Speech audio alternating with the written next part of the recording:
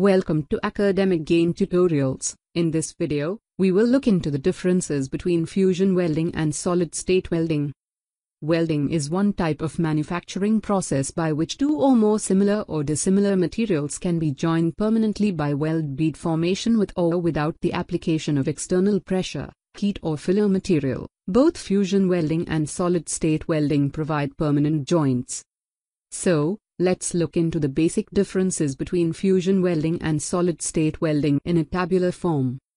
Difference number 1. In fusion welding, faying surfaces of the base metals are fused to form coalescence during welding. Filler metal, if used, is also fused, whereas no such melting takes place in solid-state welding. However, the base metals may be heated to an elevated temperature without melting. Number 2. In fusion welding, application of heat during welding is necessary. Heat can be applied by various means such as electric arc, fuel gas flame, resistance heating, laser beam, etc., whereas, in solid-state welding, no such heat source is usually required, but pressure may be applied externally for welding. Number 3. In fusion welding, filler material can be applied easily, whereas, usually no filler is applied in solid-state welding. Number 4. In fusion welding, because of excessive heating, noticeable heat-affected zone exists surrounding the weld bead, whereas, heat-affected zone is usually not noticeable in solid-state welding. A narrow heat-affected zone may exist in certain cases.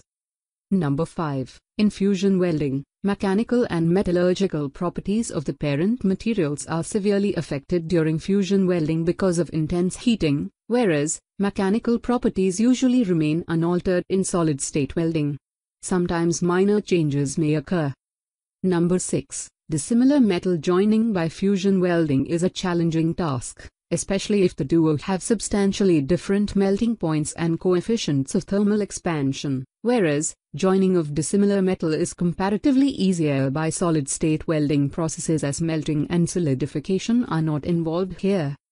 Number 7. Level of distortion is very high in fusion welding owing to excessive heat input per unit area, whereas, solid-state welding produces minimal distortion.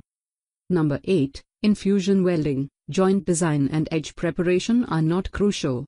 These parameters mainly influence achievable penetration, whereas, in solid-state welding, joint design, edge preparation and surface preparation are crucial here as the processes require specific mating surfaces.